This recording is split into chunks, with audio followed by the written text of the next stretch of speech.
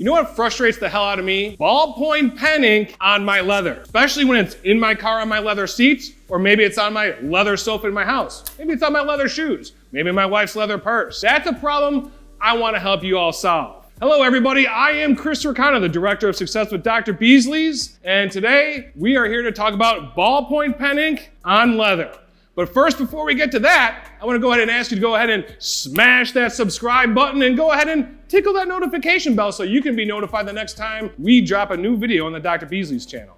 So there, of course, are going to be some at-home remedies that you're going to be able to look up online and find this. But the fact is, do you really want to be putting some sort of homemade alcohol-based or solvent-based or thinner-based solution on your leather, whether it's your leather sofa or your leather car? Probably not the best idea in the world. If you want to be surgical about it, let's use a chemical that's specifically focused on removing that contaminant, in this case, ballpoint ink, off of that leather. So that way we can safely lift and remove it without damaging what's behind it. When it comes to attaining the best possible results with an ink remover, timing is everything here, folks. The more expeditiously we can address the issue, the better the end result is going to be. So if that ink mark has been sitting on your sofa for a year or more, we might have some improvement there, but let's temper expectations a little bit. But you know what? You got little 5-year-olds, and hey, they were drawing in the back seat on the way home from school and the pen exploded on them. You know what?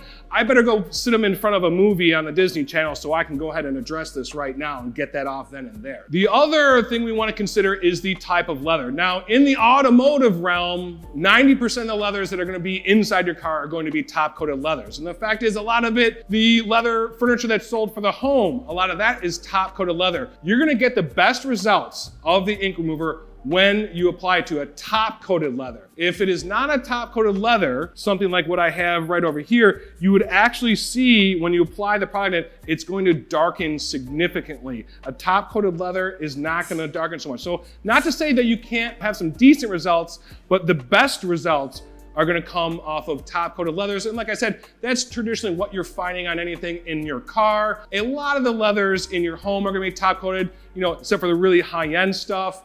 And then of course, clothing, when it comes to like shoes and that kind of thing, or a purse, I'm gonna say 90% of that kind of leather is gonna be top coated as well. So again, multiple uses in the home, fashion leather, as well as automotive leather. So let's take a look at how ink remover works. And in this case, we're gonna look at some leather samples, because you know what I got right here? I got 3 different kinds of leather. I have a top grain leather that's a semi-aniline dyed with an embossed grain pattern.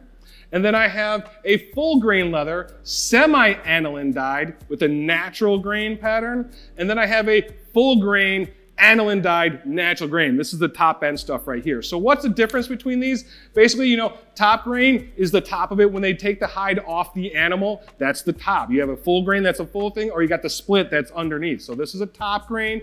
Semi-aniline means it's top coated. It's not dyed all the way through.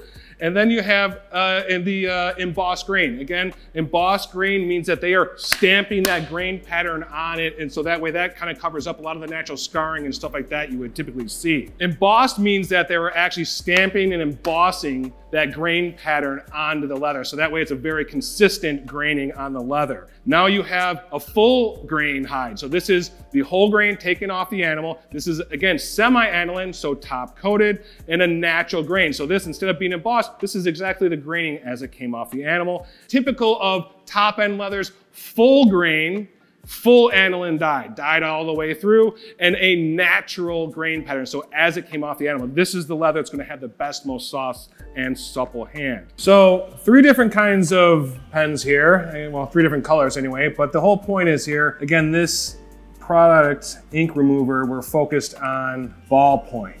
It's not so much for markers or Sharpie type things, but it is more for ballpoint ink. Basically, the process is pretty simple. Always start with a shake. And then we give you these really cool swabs, and you'll notice kind of pointy on one end, flat and kind of like a paddle or an oar on the other end. So kind of depends on what you're using. But again, you want to be super surgical with this. This is not something that you want to just spread all over the place, because then you're going to get an ink mess.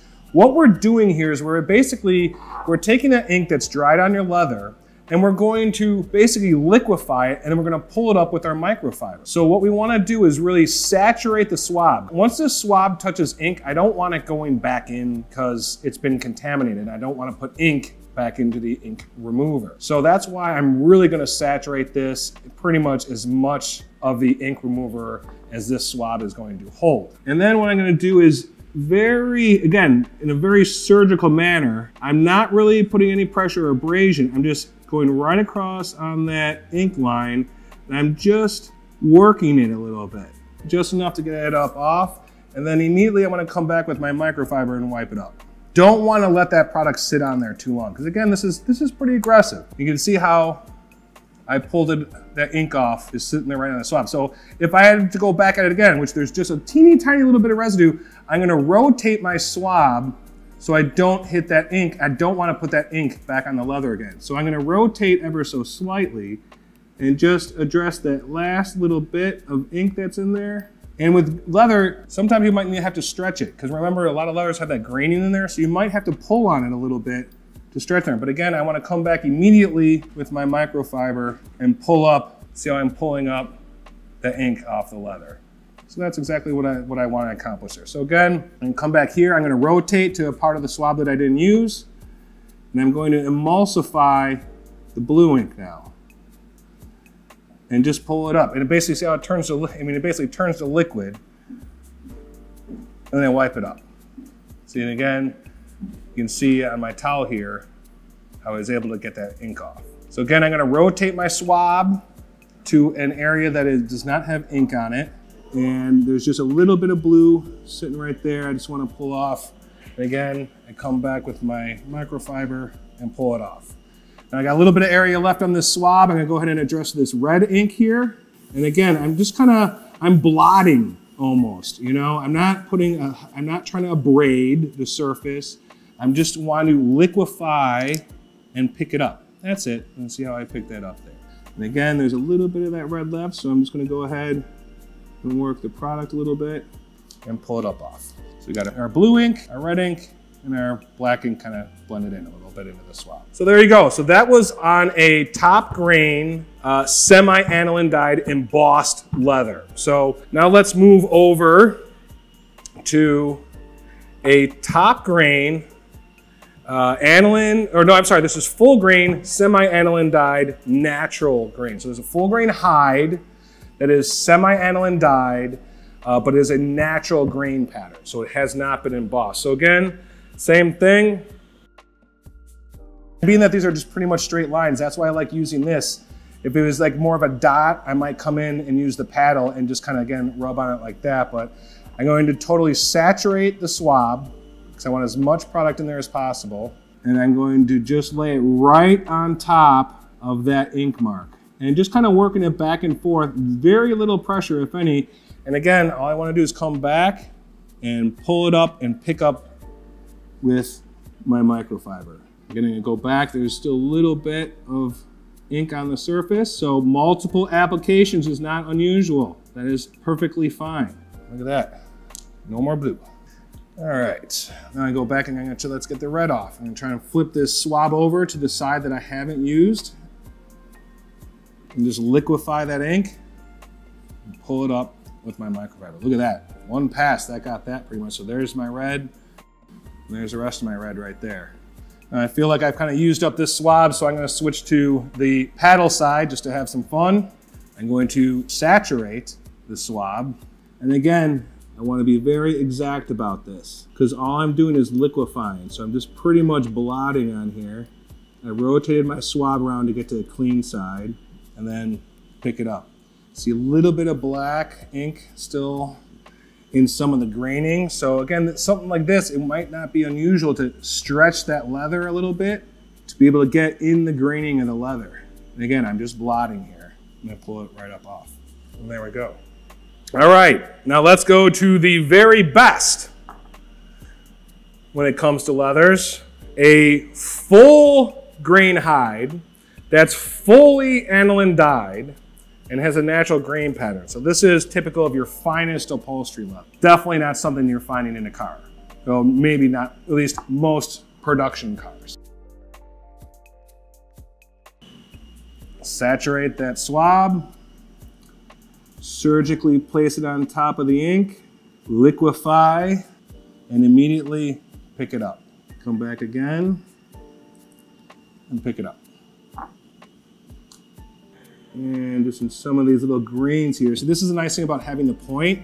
I'm having a little, I see a little bit of blue just inside that kind of grain. So again, this is when you can try and stretch leather if you can to get inside those grains, but that's when it's nice to use this little point to really just be focused on just those little areas. Because again, you know, this is a chemical that can potentially fade colors on the leather. So if you let it linger on there too long, you know, you could potentially fade it.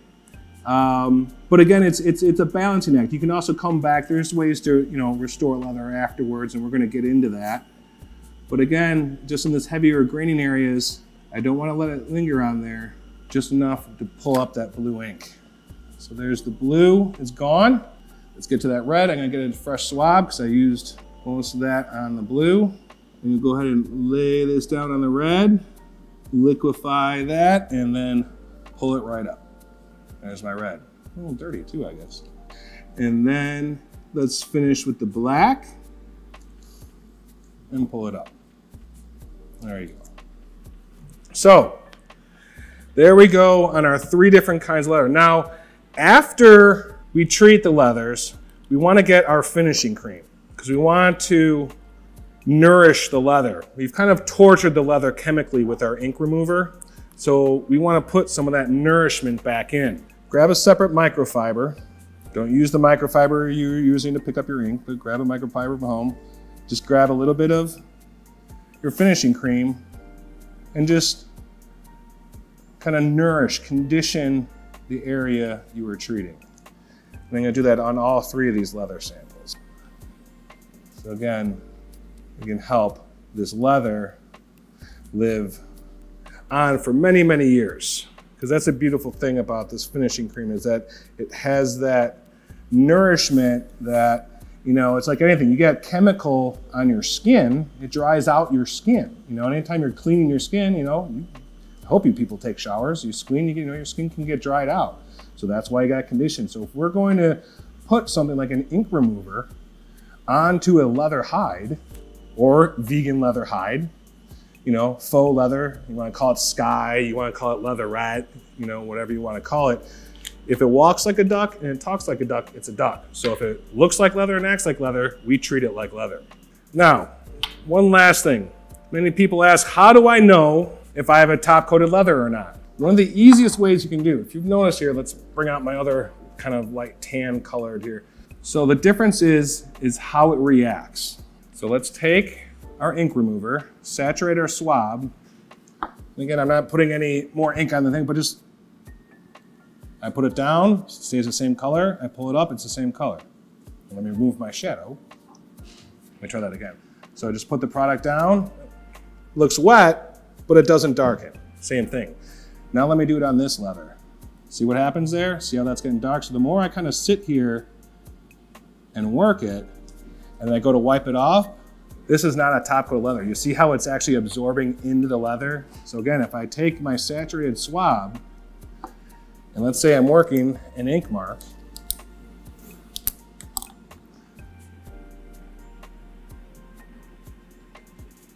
you can see I'm pulling the ink up off, but some of the product is also absorbing into the leather because again, this is not a top coated leather. So see how it darkened down there me a little bit? So that would be something. Now, you're not SOL. A lot of times this will actually dry up and recover. If I did a test earlier on this area, which was completely black. You can see, I don't know if you can see where the faded ink line was right there. I got most of the ink line, but if you kind of look in this area here, that's where it was. So it came back pretty well. So it's not like you're dyeing it dark if you come in with this. But again, this is something where, you know, the age-old adage, test in a non-obvious area. So if you're not sure, get underneath the seat, crawl somewhere where the light of day never sees, take your swab and just kind of move it around and see if you get that kind of reaction. then you know you want to be cautious. Like, okay, let's go ahead and dab this up, and then let's wait until tomorrow and see what this looks like tomorrow. If it comes back, all right, I feel good about trying to get that ink mark up. But what I really want to see is I just want to move around the product, and I just want the leather to look wet. That's really what I'm looking for. I just want the leather to look wet. I don't want it to necessarily absorb. If I see that, I know I have to use caution, test in a non-obvious area. Hopefully I did this in a non-obvious area, and then I have to wait and see what happens if it comes back. In this case right here, it came back fine. So back to our 3 typical leathers here. And now that we've removed the ink and that we've applied our finishing cream, you'll notice starting on our kind of most typical leather over here. Again, this is a top grain hide, semi-aniline dyed, embossed grain pattern. So this is very typical of what most of you are gonna see if it's real leather in the automotive world or even in furnishing worlds. You see the consistency of it. See how beautiful it is? Came out gorgeous. Again, if we move over to this middle sample, this is something that, again, this is a full grain hide that is, again, semi-aniline dyed, but with a natural grain pattern. Again, here we did a great job removing all those ink marks, and again, the finishing cream nourished that leather, and it looks beautiful and feels great. Now, lastly, on the results, this is our most natural hide. So again, this is not a top-coated leather. This is a full aniline dyed leather. This is typical of the finest upholstery leathers in the world. Now, if you notice where I had the 3 lines, and I'll kind of mark them here, if you guys can't see them, they're right here, and right here, and right here. So that's where I was applying the ink remover. And if you notice, compared to the areas here, this seems a little bit darker, and this is lightened up in here. Again, this is number 1. This is because this is a full aniline and not a semi, so it's not a top-coated leather. So again, you're gonna have a little bit different reaction here, because what we're actually doing here is we are pulling off some of that dye off the top. So that's why you see it's slightly lightened here. But again, you know, this is where we say this product excels in top-coated leathers. Can it be used on all their leathers? Yes. But where this product excels is in top-coated leathers, which are typically what 90% of you or more are going to see, whether it's furniture or whether it's your car or whether it's fine fashion. The only time you're gonna see really high-end, full aniline, full grain, natural hides is in the most finest leather furniture. And so unless you're planning on spending, you know, north of, you know, 5-10 grand on a sofa, you're in the clear. Let's go ahead and jump out to Jim Lefever's Tesla, who, in my personal opinion, he was absolutely insane ordering it with that bright white vegan leather, because much like myself, he's got little kids. But he owns Dr. Beasley, so something tells me he has the confidence to know that if something does go sideways, like ballpoint pen ink on his leather, he probably knows what to use to get that off. Welcome to the interior detail bay at Simon's Detail. One thing you're gonna wanna do, especially when you're using a more aggressive chemical like ink remover, is to test it in a non-obvious area. So upon review of this interior space, I kind of found this. Back seats recline, and we have this kind of side trim piece here. So this way, if anything did go sideways with that chemical, I just did not affect the resale value of the car. So again, you know, whether real leather, faux leather, vegan leather, you're always gonna wanna test in a non-obvious area before you start digging into that ink mark that's right in the middle of your seat. So we're gonna wanna test for compatibility. So what I'm gonna take here is get my ink remover, and I'm not gonna, you know, completely saturate it like I would if I was actually trying to get ink out. I just wanna get enough on there, and I'm just gonna place a little bit on the surface here, just as I would as if there was an ink mark there. And then I'm gonna go ahead and take my microfiber and wipe it off. And then I just wanna inspect to make sure that there was no negative effects from the chemical on the vegan leather. And in this case, yeah, we're all good. So let's give this a real world test. No pressure, it's only the boss's car. Again, I'm gonna go ahead, saturate the swab, because it goes in once and only once.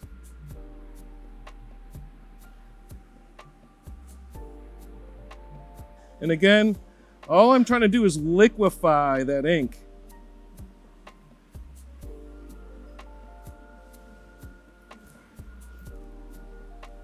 See a little bit left over there, so I'm gonna come back with the clean side of the swab. Again, I'm more or less just dabbing. I'm really not working it all that much because I just want to liquefy it and then pick it up with my microfiber.